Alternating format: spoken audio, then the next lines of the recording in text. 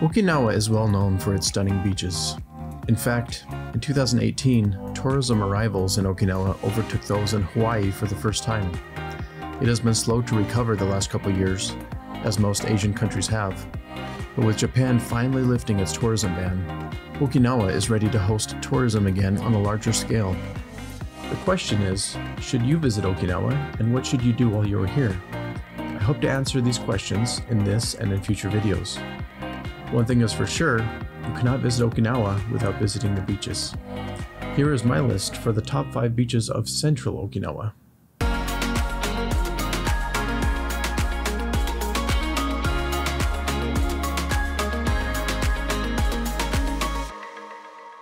Zampa Beach is great for families.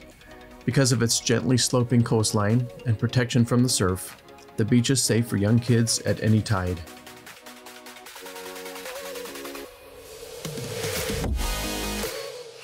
Snorkeling isn't allowed here, as it's a paid beach, but there is plenty to do in and around the area.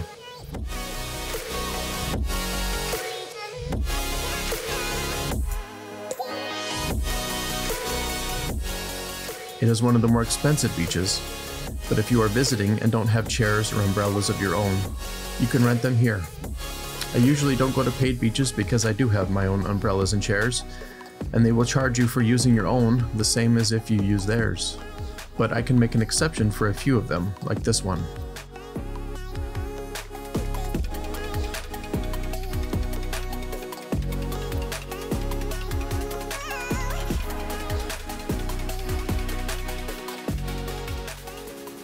Check out the park, petting zoo, and lighthouse that are close by as well as the biggest Shisa dragon on the island.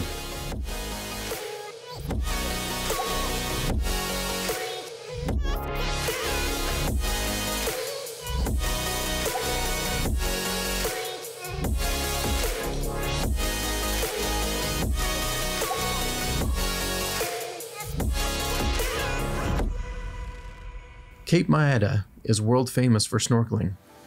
The popular Blue Cave is located here, which I will show you more of in a future video of the best snorkeling spots on Okinawa. For now, I want to talk about the beaches.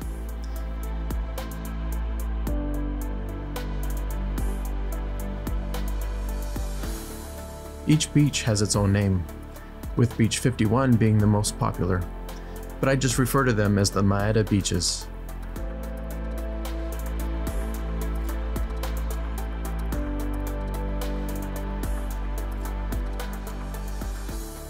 It's an intimate spot where you can seclude yourself to one area, as each beach is walled off from the next.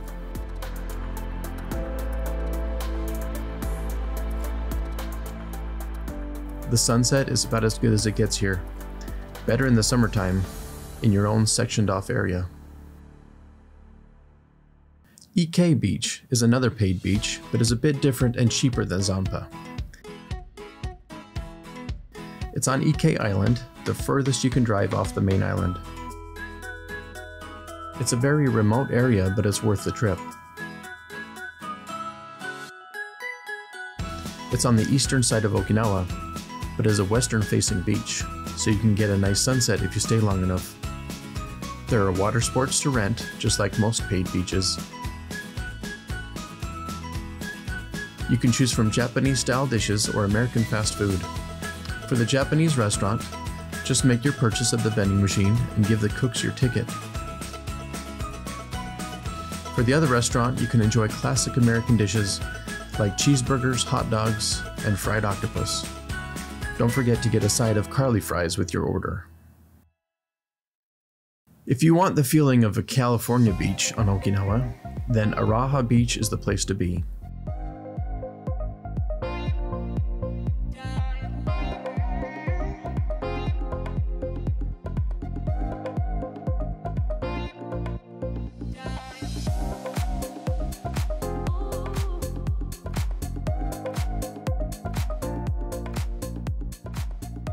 It feels like Huntington Beach, as many locals and non-locals alike play volleyball, basketball, jog, or ride their bike, or just relax and enjoy the view.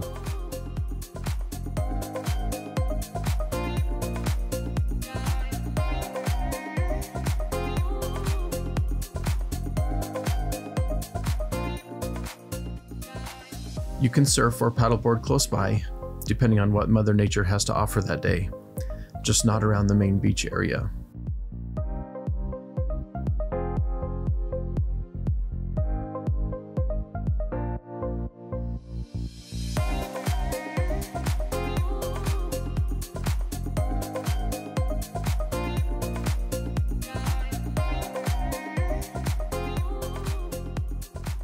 There are restaurants and bars close by, and areas for families with children.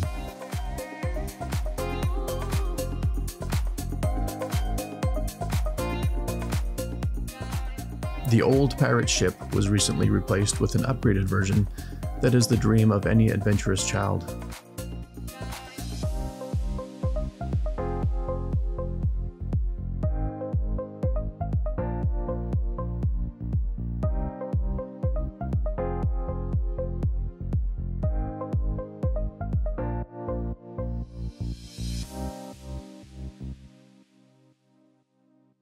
The last beach on my list is Melody Beach.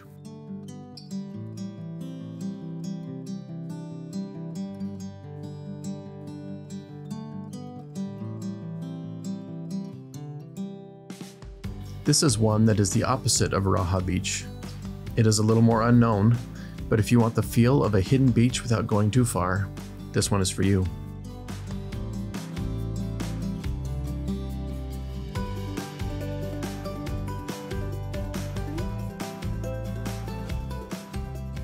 Close by, there is the Yomitangala, with restaurants, pottery, and glass-making classes.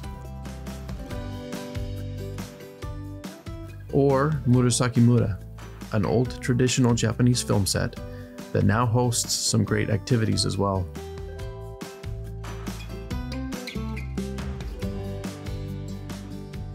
But the beach is so nice, and the waves are usually bigger here, so it's a great place to spend the whole day and bodyboard into the sunset.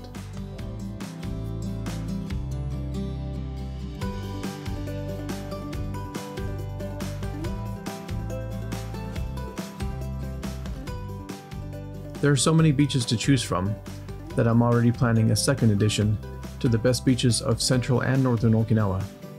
But first, I want to cover the beaches to the south and the many outlying islands that are considered Okinawa, but you have to ferry or fly to. I hope you enjoyed these ones, and look forward as there are more to come.